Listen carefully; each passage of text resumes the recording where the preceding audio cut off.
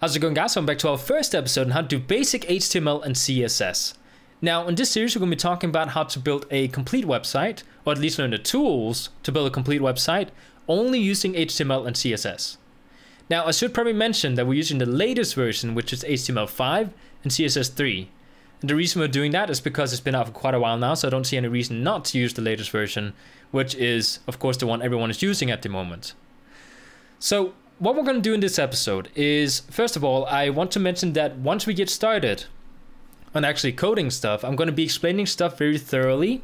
I'm going to explain to you guys why we're doing different things we're doing and what they do. Because it's very important that you guys don't just learn or like memorize the code. You do actually need to understand what it is we're coding. It's kind of like learning a new language, you know, you do actually need to understand what you're saying and not just learn phrases so you can go to other countries. So you want to be able to do this fluently and actually understand what we're doing when we code websites, because coding is kind of like learning a new language. So what we're going to do in this episode is we're going to talk about what kind of software you need. We're going to talk about how much it costs to build a website. And the first thing I can mention is that it does not cost anything to build a website. Of course, you need a computer, which you need to pay for, but once you have the computer, you don't need to pay anything.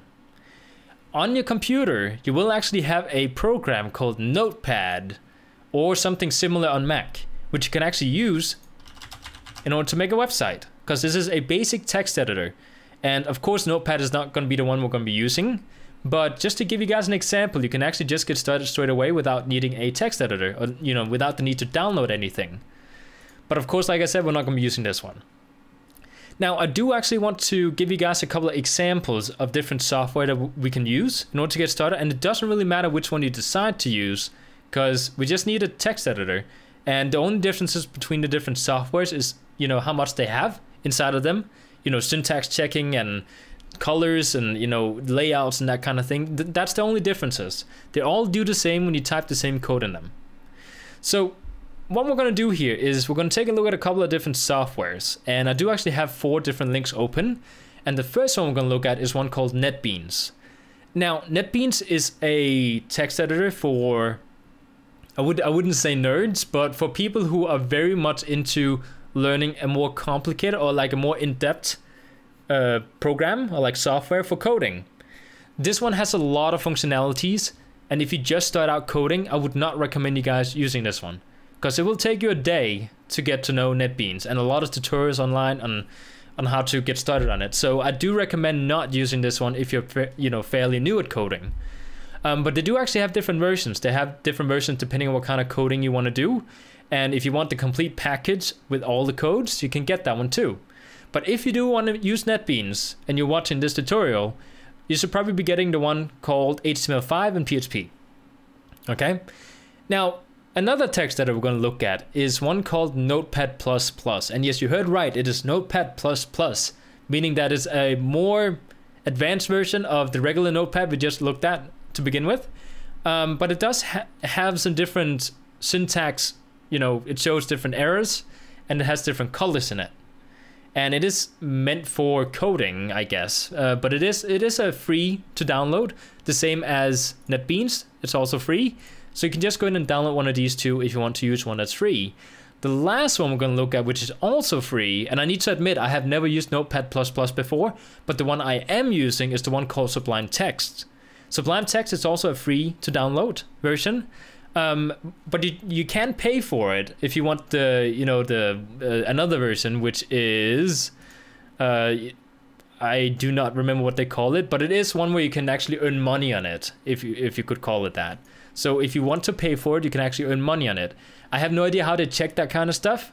I do have the paid version, but if I were to just get the free version and sell a website, I don't know how they would check this kind of thing. So just mentioning it for you guys.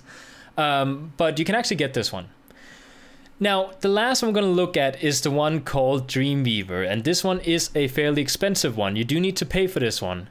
And this one is a very nice text editor. It's very good for getting started on coding, and it does provide a lot of functions that the other two that were free, which is not Netbeans, doesn't provide. So this one is actually one you need to pay a membership for, and depending on what kind of person you are, if you're a student or if you if it's a company account, or depending on what you want to, what kind of person you are, you can get different offers, like different money you need to pay every month. I do have the complete version down here. As you guys can see, I do actually have most of the programs down here. But we're not going to be using Dreamweaver because of one simple fact, which is I cannot zoom in on the text for you guys.